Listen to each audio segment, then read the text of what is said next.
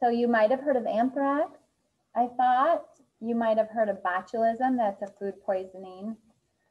E. coli, you know, our Lake Lansing gets shut down because of E. coli counts from time to time. Those bacteria actually live in our intestines. So today we're going to talk about different types of cells.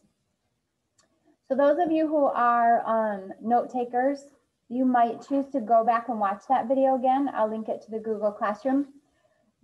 Those of you who are asking, what can I do to study? I think this online version, we don't really do a lot of studying because we're so focused on just getting assignments done that we kind of forget about doing something with the information.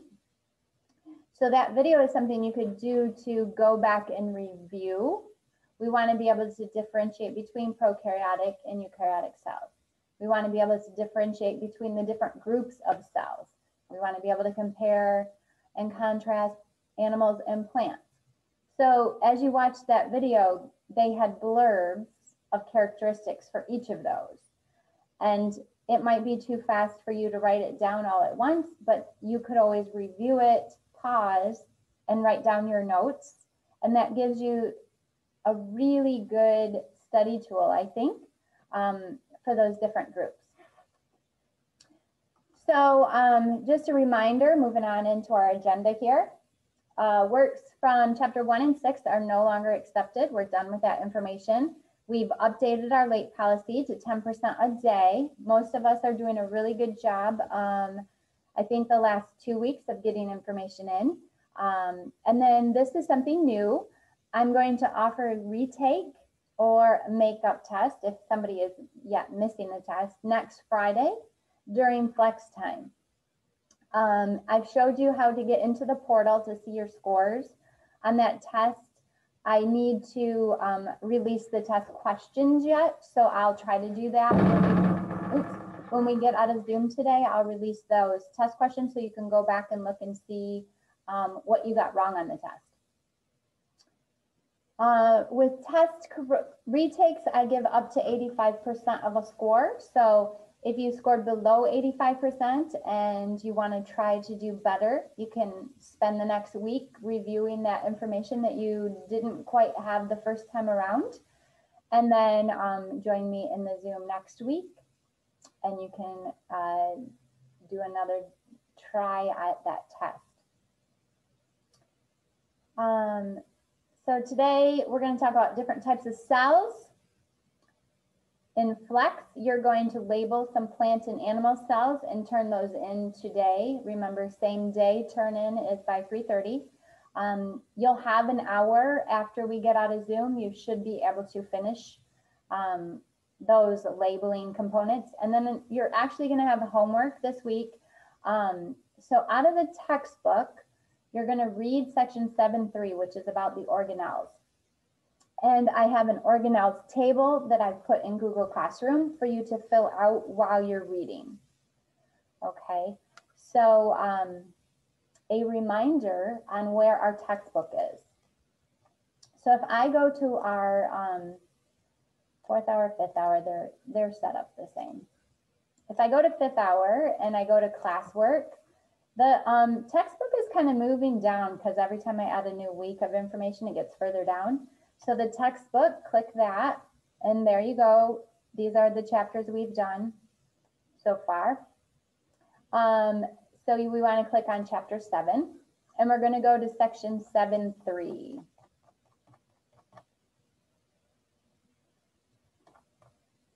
I'm almost there. So this is section 7.3. I looked for a page number, but I didn't see a page number. 180. So 179 is the page you're going to start on. Okay.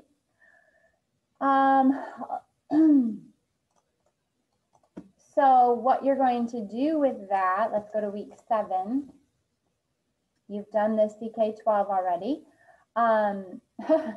So it's in there somewhere. I'll make it more obvious for you, but you'll have this table to fill out. So as you read, write down the name of a structure. You can either diagram or insert an image from the internet, identify its function and what type of organisms would have these structures. So that's what we're working on as a comparison right now. Okay, so I will look through that, make that more obvious as to where it's located. It might have gotten put in the wrong week or something. See, it didn't even get put in a week. I just realized. So it's called Cellular Organelles. There's the book and there's the assignment. Okay. After our Zoom, you're going to do this labeling of plants and animal cells. It's scaffolded. So the first piece here is like you're looking at what a cell and its parts look like. The next step, now you're going to try to label it, being given a word bank. And then the next step, we're going to take the word bank away and see if you can still label it. So it's pretty repetitive, and it kind of holds your hand right through it, and then you're going to do the animal cells. So this one you're going to turn in today. This one you're going to turn in by Tuesday next week, okay? So what questions do you have on our agenda? I am struggling to get to the right slide. Any questions on our agenda? We're going to go a little bit long today in the Zoom, but you'll still have time to get that labeling done. We're going to have activity during the Zoom, but we're also going to go a little bit further maybe than we typically would, because we're going to do a little bit of catch up. We're a week behind, so we're going to gain a day here today. Okay. So in your Google Classroom, you will find today's lecture, types of cells, and you're also going to have this self-check that we're going to do along the way. Okay, so starting with today's lecture. So we're talking about all the different types of cells. And this kind of gives us just an evolutionary background of our cells. So the oldest cells that we know of are bacteria. They're categorized into big groups. So we have the domain bacteria, the domain archaebacteria, and the domain eukarya. So these two are the prokaryotes that you've read about.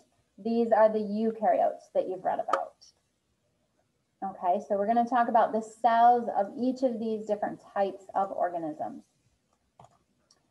So we're going to talk about the cell itself, identify the two different types of cells, identify examples, characteristics, and we're going to talk about the endosymbiotic theory. So you should know, those of you who are note takers, write this sentence down. A cell is the functional instructional unit of all living things. You found that in your cell theory. You read about the cell theory in the CK12. So by definition, it's the structural functional unit of all living things. Cells were probably first seen by Anton van Leeuwenhoek in 1632. I'm not going to ask you that. It's just some background history. He would study all kinds of things. And then 1663, Robert Hooke gave it its name. So cell came from the Latin word small room. And our two big types of cells are either prokaryotes or eukaryotes. So the prokaryotes have two categories, bacteria and archaebacteria. The more formal name is eubacteria and archaebacteria. Archaea is ancient, eu is true.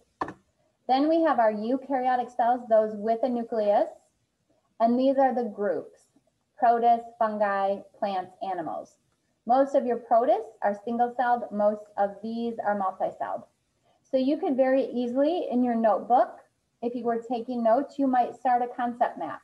So you got all types of cells, then branch, prokaryote, eukaryote. You can continue to branch, giving your examples, showing the relationship between them, okay? Then we're going to talk about each one. So on your branching, eubacteria, archaebacteria, you can then write about each of those. I know I have a tendency to talk fast. You can always go back through the PowerPoint at your own pace.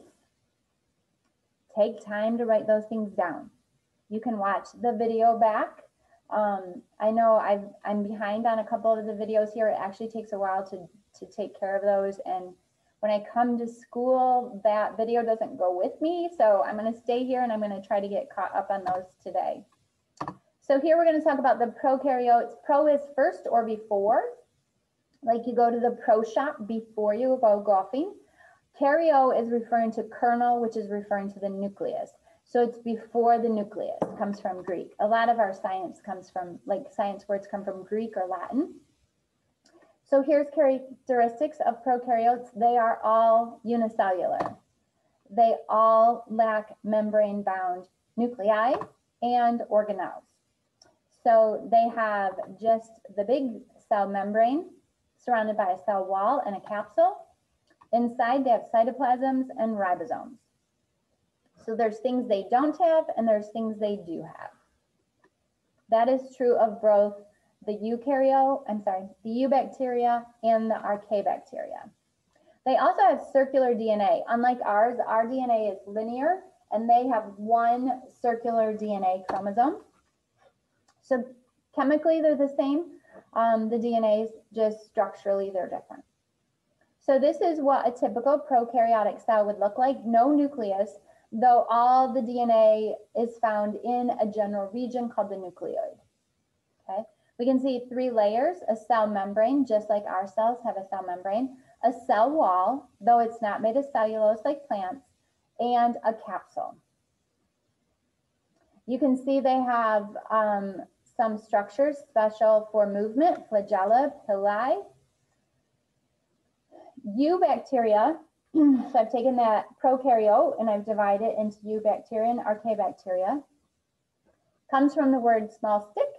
It's the most abundant organism on Earth, and this is because it can be found anywhere, and they reproduce every 20 minutes, so there's a lot of them.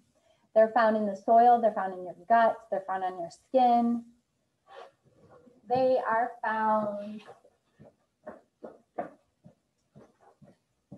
if you don't move for 20 or 30 minutes. Our lights go off now.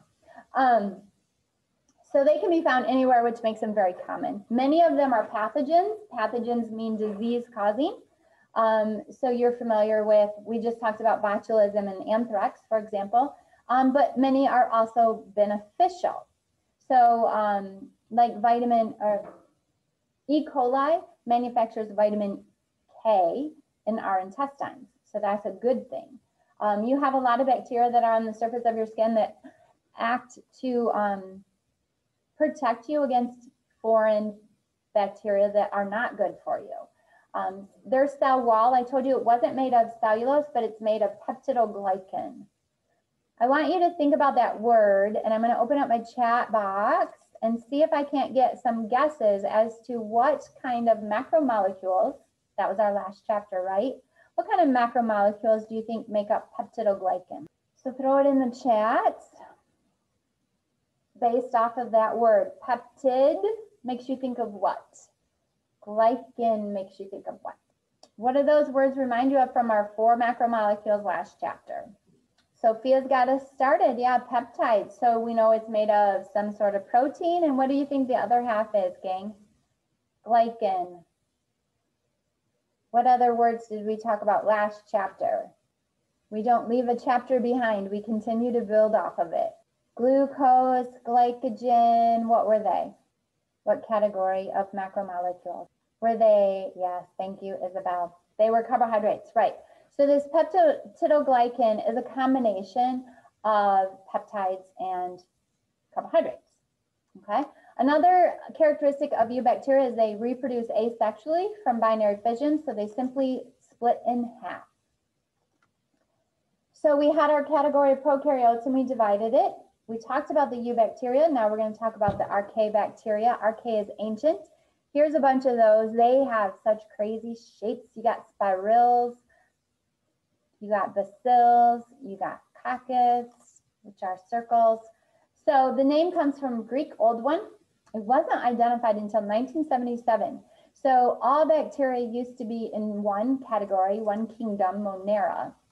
And then in 1977, they found these bacteria actually have a different structure than the other bacteria.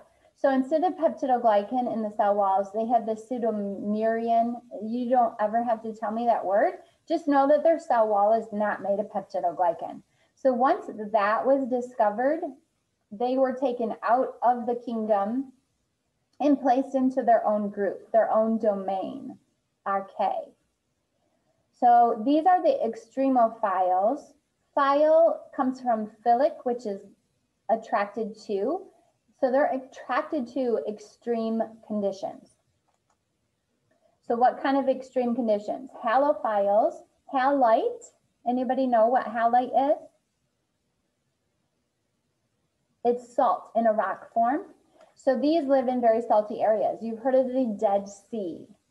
So the Dead Sea is believed to not have any living organisms in it because it has such a high salinity, high salt content. However, we do know now that halophiles are found there. Thermophiles, thermo refers to heat. So like the geysers or volcanic vents where there's a lot of heat, you're gonna find these thermophiles. And the final one is methanogens. Methanogens are chemosynthesizers. They use inorganic molecules to make their food and energy. Methane is a gaseous product of decomposition. So these are found like in swamps, swampy areas. Okay, so that's the Archaebacteria. A little bit of background here. So way back when, 4.5 billion years ago, and it's hard to even fathom what a billion years is, but way back when there was no oxygen in the atmosphere. So that means our bacteria did not use oxygen. They were anaerobic. An is not or without. Air is referring to the oxygen. So not or without oxygen. So these organisms, they produce their energy without the use of oxygen, which is not terribly efficient.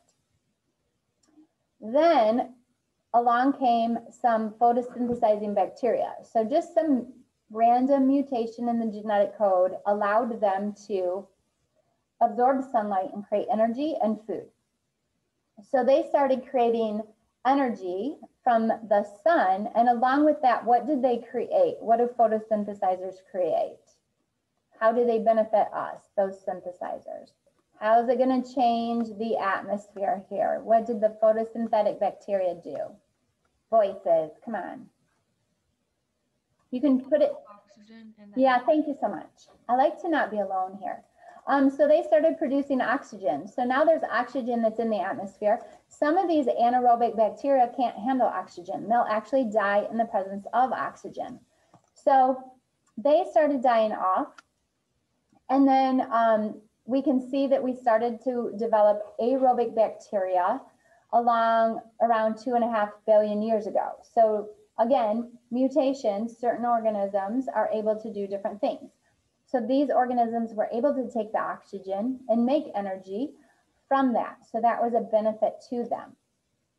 So then it's believed those cells combined with other cells to form our first eukaryotic cells about 1.5 billion years ago.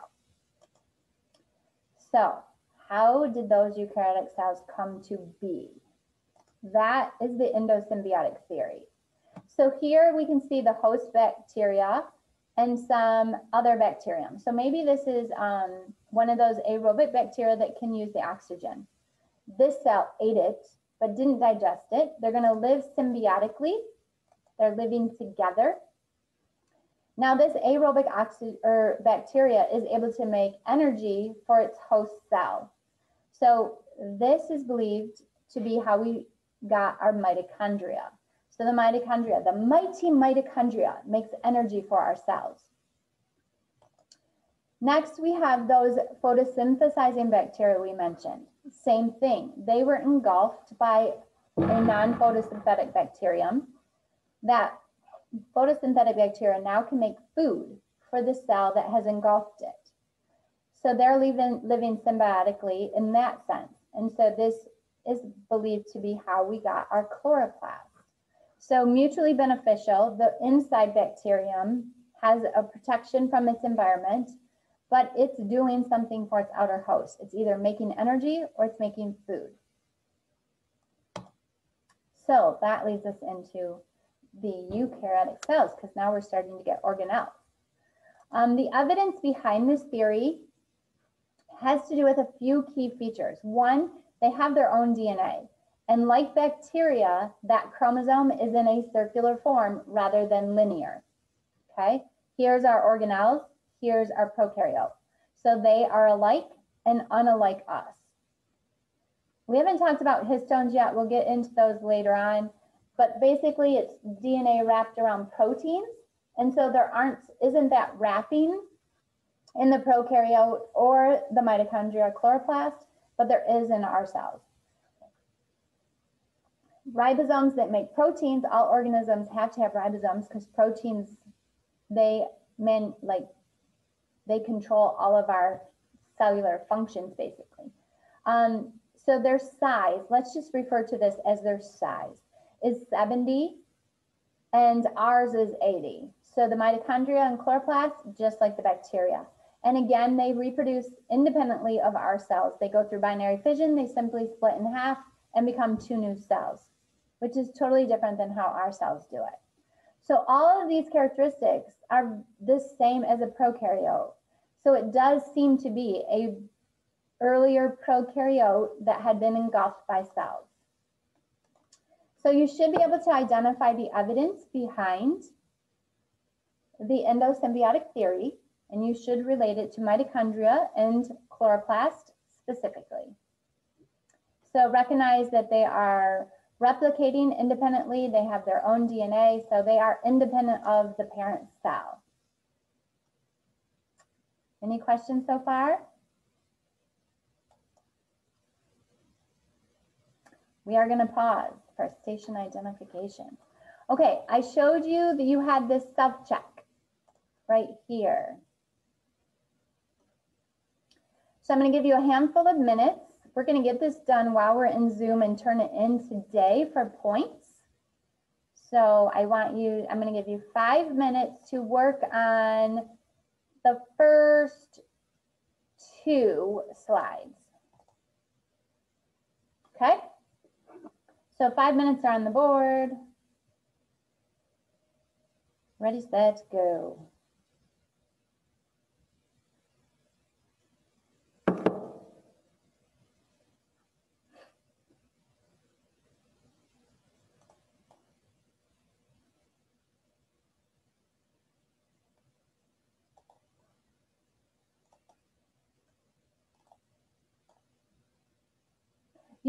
You should have your very own copy.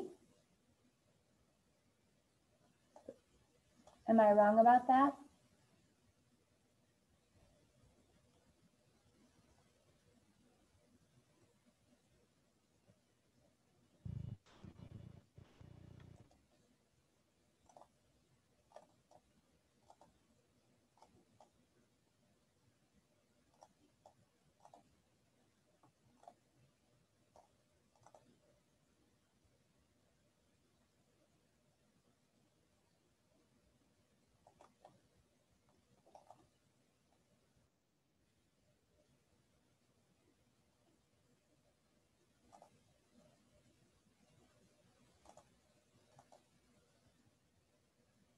Oh, I am wrong about that, aren't I?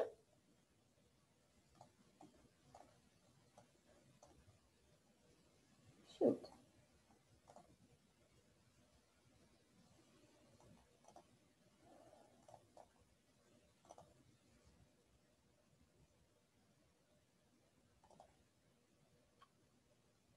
Where did my classroom go?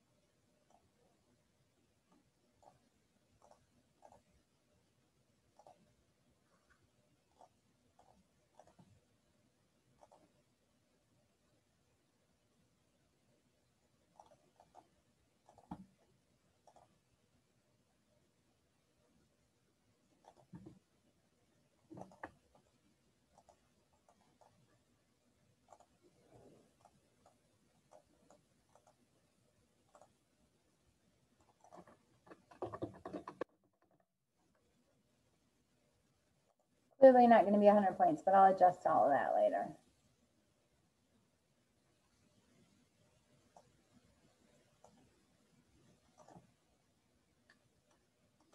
So I put a new one up, self-check. So if you open that, you should be able to type on it. Grr.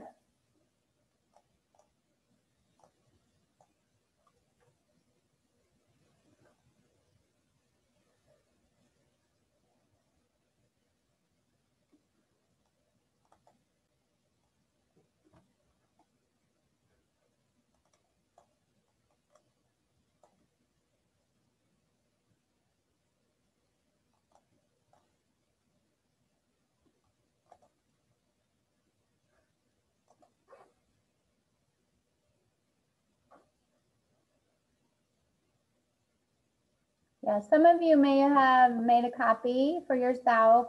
If not, I just put an editable one in for you. Thank you for those of you who just jumped right on it.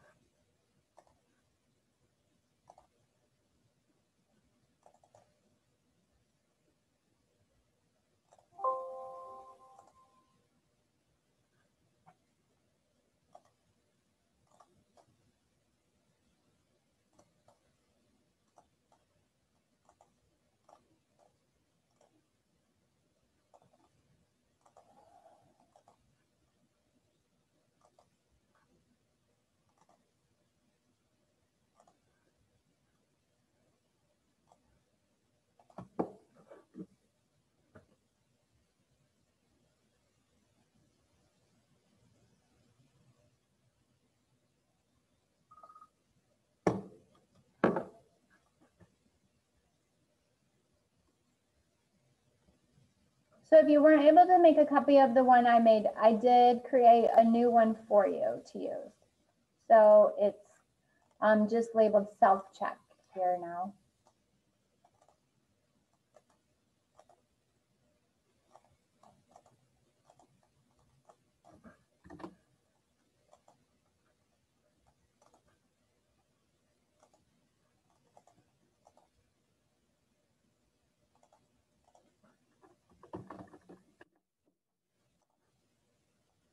So when we do self-checks, that's basically like, these are things you're going to need to know come test day. So we're making sure you got it.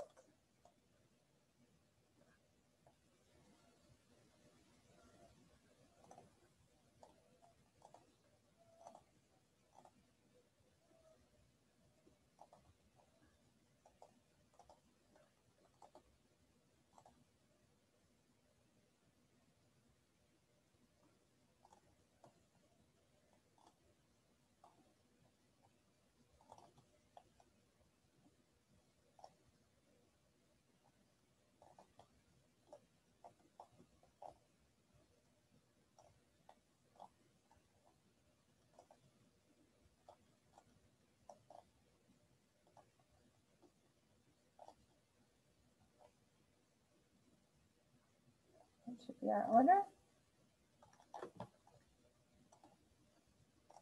So let's check in, shall we? Differences between eukaryotes and prokaryotes. Jonathan, can you help me out? How are the two groups different? So one has a cell membrane. Well, they both have cell membranes. Oh, one is mainly multicellular. Which one? Eukarya. Okay.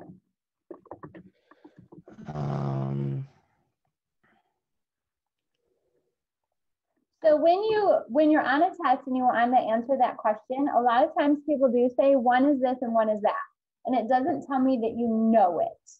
So on the test, you want to say like bacteria or the prokaryotes are mostly unicellular and the eukaryotes are mostly multicellular. Whatever your comparison is, always identify which is which. So Todd, can you give me another difference between the two?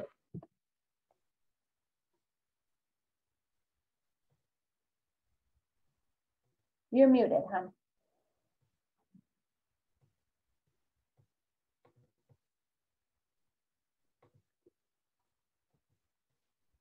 I can't hear you. Okay, I'll try the chat. Okay, thanks. Braden is throwing one out for us. Eukaryotes have a nucleus, prokaryotes don't.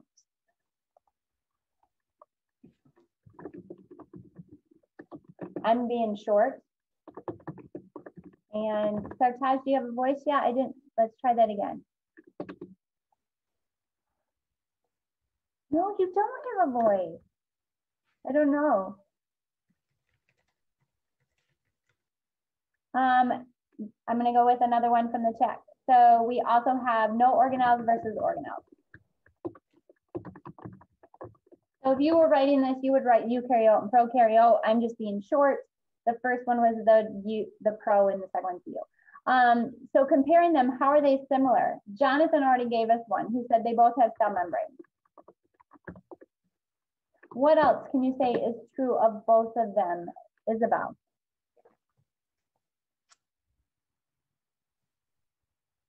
They both have ribosomes. Correct. Okay, they also both have cytoplasm. They're both examples of cells, any of those. I'm going to skip the examples. I think you guys can figure those out for sure on your own. Oh. What are the three domains? I didn't realize I skipped this one. How about Evan? Did you get the three domains?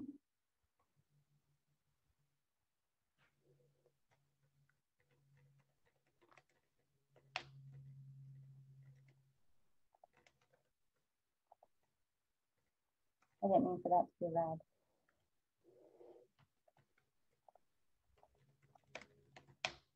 Can you give me any of the three? Mr. O'Mara?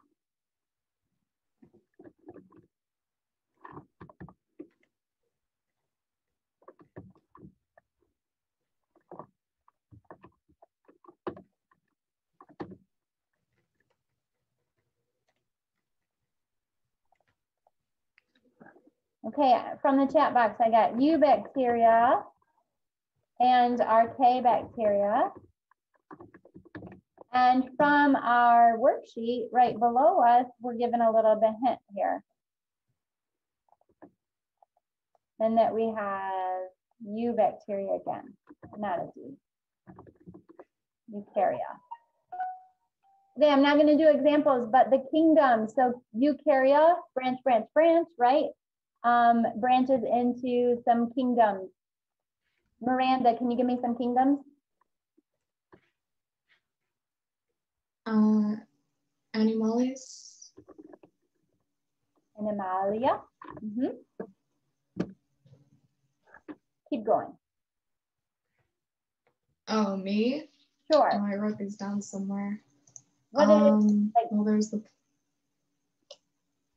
was a plant one. Plante. I don't remember what it was called. I feel like there was something like EUB. That was the eubacteria, so that's up here. What would you call like mushroom? Oh yeah. Called what? Mushroom. Why they mushroom? Oh, fungi. to the party? Because he's a fungi, right? And then the other one is probably the one we're least familiar with. It's the protist. I'll let you guys come up with examples. Okay.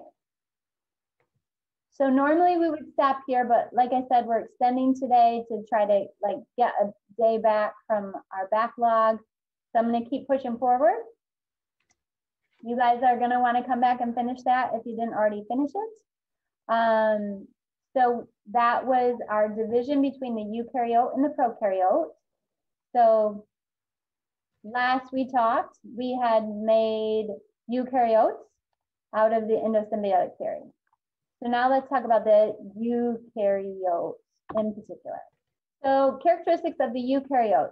So just like I asked you some characteristics of bacteria, you're going to want to be able to give me characteristics of eubacteria or eukaryotes, sorry. So they're unicellular or multicellular. Majority multicellular, fungi, plants, and animals, even though yeast is a unicellular fungi. Protists, protozoans, algae, that's all part of the unicellular group. They do have a membrane-bound organelle and membrane-bound nuclei. So that's the big difference between prokaryotes and eukaryotes. The big difference between prokaryotes and eukaryotes. Got it? We talked about the linear DNA. So you guys are picturing a Venn diagram here, right? The linear DNA for eukaryotes, whereas the bacteria has this circular DNA. So this is what a typical eukaryote would look like. We're just talking the basics. Tonight, you're going to go and look at some specific structures. So here's the first category. Our first kingdom is protists. So this is a euglena, an amoeba, a paramecium, an algae. These are all examples of protozoans if they are motile, if they can move. They're zoo-like. They feed by phagocytosis, so they engulf, like that endosymbiotic theory, and digest inside. Algae belong to the plant-like protists, and they can photosynthesize. They all have chloroplasts. These guys have chloroplasts too. The protists to me is like the hodgepodge. They're animal-like, they're plant-like, they're unicellular, they're multicellular. Some make food, some don't. It's like, I feel like it's the organisms that don't fit into any other category. Some move, some don't. Here's the fungus. So fungus could be multicellular or unicellular. So like these are multicellular penicillin. Multicellular would be mold or mushrooms. And then we have some unicellular over here. This would be athlete's foot, Deuteromyces. So they're thought to be more like animals than plants. I believe that was a question in your CK12 review. They're mostly symbiotic, meaning they don't live alone. They live in relation to other organisms. These are decomposers. This you find on bread mold. They lack organs, and they reproduce some sexually and some asexually. So some all by themselves and others need other cells. Many are used in everyday human life, like we use these for antibiotics. We eat these and these. This we don't like. You're going to label some plants and animal cells today. So you're going to look at the big structures. Cell wall made of cellulose. We talked about that in the macromolecule chapter. Cellulose, polysaccharides. So we keep building off of what we learned. We don't learn a chapter and then leave it, okay? So unlike the bacteria cell walls of peptidoglycan, unlike the walls of the fungi, which was chitin, they have this large central vacuole that's unique to plants. They do undergo photosynthesis because they have these chloroplasts here that contain chlorophyll. So the chlorophyll, these right here, this is your chloroplast, and then inside these thylakoids, we're going to find a pigment. Pigments absorb different wavelengths of light and reflect others. So they're able to absorb the sunlight and make energy. So those of you who are my note takers, these are the things that you're going to put in your category. These are the things that you're going to put on a flashcard. Here's my flashcard of animal cells, blah, blah, blah, blah. My flashcard of plant cells, blah, blah, blah, blah, right? So you guys can start organizing your thoughts each day. So these are our multicellular animals. They don't have a cell wall, so that's a big difference with plants.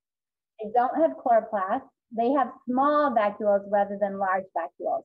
So we use our vacuoles more like packaging components.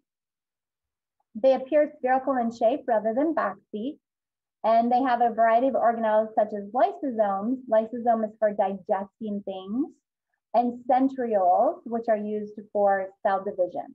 So those are structures that plants don't have. So today we're just identifying all the uniqueness of these cells. Cells come in all variety of shapes and sizes.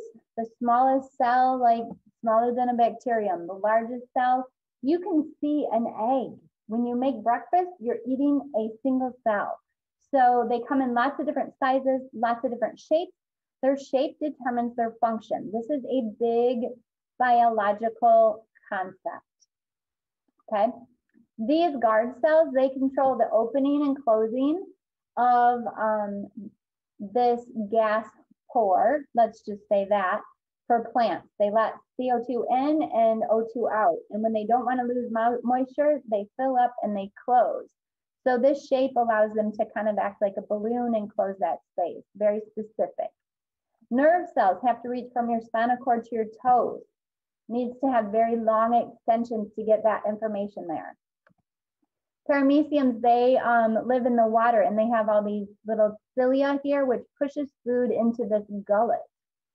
So the structure performs the function, right? The red blood cells have to go through vessels. So the circular shape, very functional. Onion cells, layer, layer, layer, layer, layer, layer. Many cell layers thick allows for additional storage, and also like you can lose layers. So this is how for us cell specialization occurs. We have a single cell and we form stem cells. You've heard of stem cells. We'll talk more about these in mitosis. That stem cell gets a signal and it becomes one of 4 secondary stem cells. At this point, they're kind of committed to a certain lineage of cells. So this can become any one of, we have a number of different types of nerve cells. This is mesenchymal cells. They can become bone, they can become cartilage, they can become ligaments and tendons. So it's committed to a certain line. These are going to become any type of blood cell, white blood cell, red blood cell. Okay, so it just keeps differentiating more and more depending on the signals it receives from our body. We can see all these shapes are very different. Cells that are in our cheeks and in our intestines, for example, are going to be very thin and they're going to occur in a number of layers because there's a lot of friction. So they lose cells every day. Our T cells are fighting cancer daily and winning, so we never know that that cancerous cell is there. And then skin cells. If you got the right stem cell, you can grow anything. So it's kind of cool. If you were to lose an ear in an accident, you would want to be able to replace it. You don't care that it's grown underneath that skin. Kind of fun. Okay, so another 5 minutes on the next bit of self-check.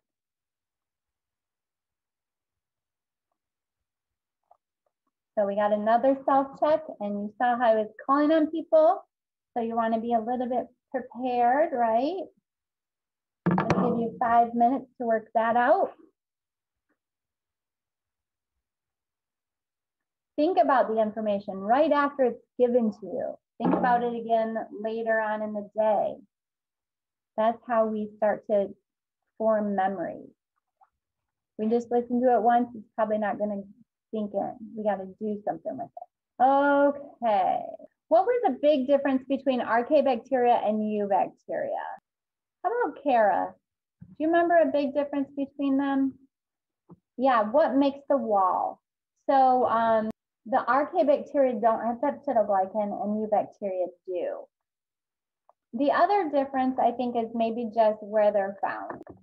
So the Archaea can live where the others can't. I'm going to let you guys do the summary. Oh yeah, good, good, good, good. And then what would be 2 things that support the endosymbiotic theory? I realize these are a little bit out of order. Gabby, I don't know if we've heard from you yet. What could you, if you wanted to support this endosymbiotic theory that mitochondria were once bacteria, what could you use to support that? On this one in particular? So you'll need to, you want to spend some time going back and digesting it, right? Take time. But let's go back up just for this one right here. So these are the things that are true of bacteria, and these are the things that are true of mitochondria and chloroplasts. So I could list any of these as evidence Okay. because they're more like the prokaryote than they are like our cells. So the DNA shape is different. The ribosome size is different. Their reproduction is different. So any one of those I could put here. And if you were summarizing the endosymbiotic theory, you would just take this information here and you would talk about it. So again, just for the sake of time, I'm just going to throw that picture there. So I would talk about one cell engulfing another cell. Okay.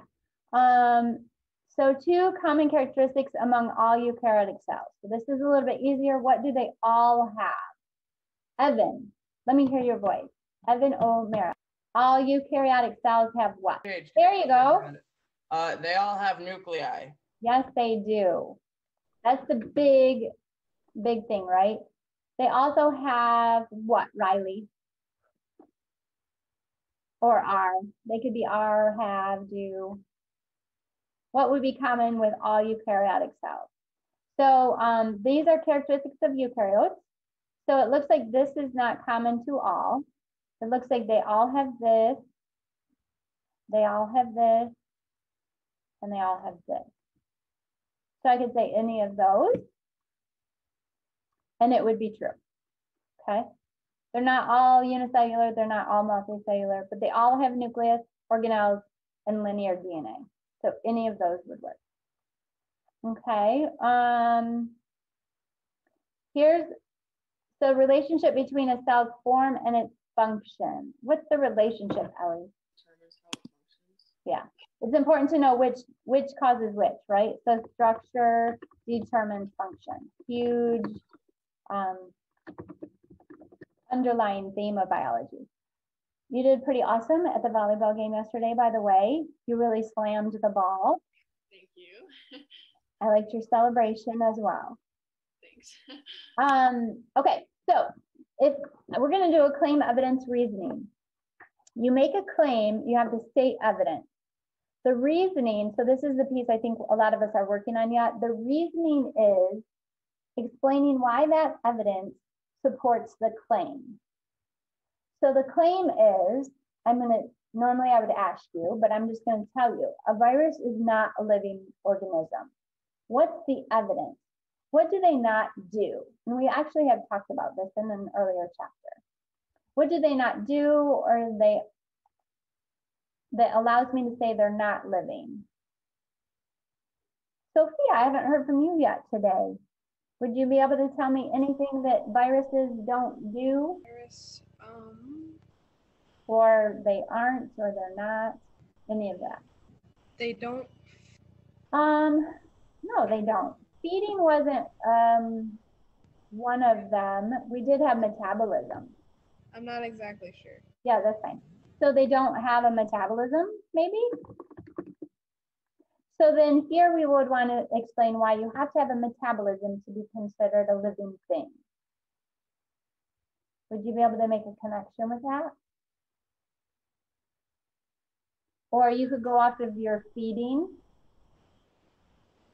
So if they don't have a metabolism, that means that they can't. I was gonna say grow, but they do grow and mutate. They don't grow, They don't grow? right? Okay.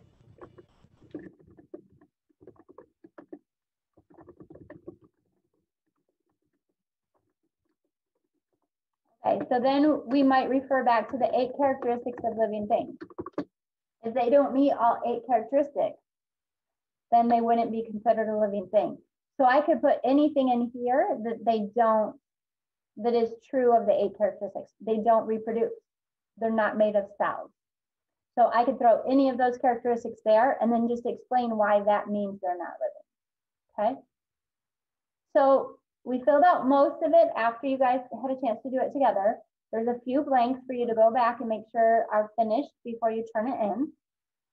But you're ready to turn this one in then, okay? So that should be turned in probably in the next 10 minutes. Do it while it's fresh in your head, right? So we're working with information. And then you're gonna do your labeling of the cells. You probably will get that done before Flex. And then do the notes over the weekend. Take a break after you've done your labeling and come back to the note taking, okay? So what questions do you have for me now?